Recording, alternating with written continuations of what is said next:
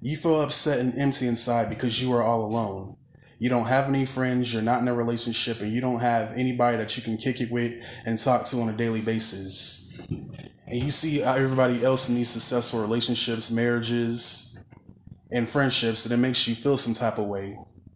You'd be like, why is everybody in these successful relationships and I don't have anybody that I can talk to and confide in?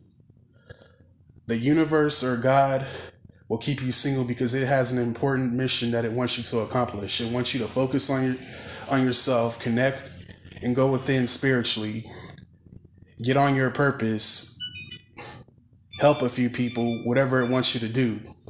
Pay no attention to that. That's the dryer. I'm in the garage. But as I was saying, until you get on your purpose and complete a mission, that is when God or the universe will bless you with someone special.